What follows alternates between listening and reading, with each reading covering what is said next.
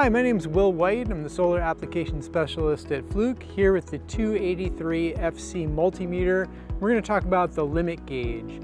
The limit gauge is a really helpful feature where if you're doing repetitive measurements, it allows you to very easily see if the measurement is outside a pre-specified range. So for example, if you're testing voltage in a DC combiner box on a solar array and you want to make sure that all the strings are within a certain range, very easy to allow the technician to see if the measurement is outside of that range. When we set the limit gauge, we turn it onto the measurement that we want to take, and the limit gauge works for both AC and DC voltage and current measurements.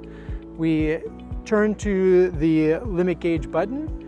We can set the limit gauge in one of three ways: by percentage, so we can set it for a certain measurement, say 1400 volts, and then plus or minus a certain percentage, maybe 10%.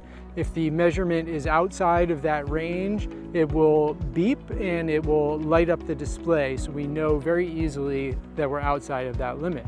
We can also set the limit by a certain number, so if we want to go from 1300 volts to 1500 volts, as long as the measurement is within that range, it won't show any notification. We can also recall previously used limits. So if you're doing repetitive testing, maybe moving from combiner box to combiner box, once you set that limit gauge in, it's set in the tool and you can very easily recall that. So it's a great feature for doing repetitive tests and making sure you don't miss something out of the ordinary. For more information, visit the 283 FC page on fluke.com.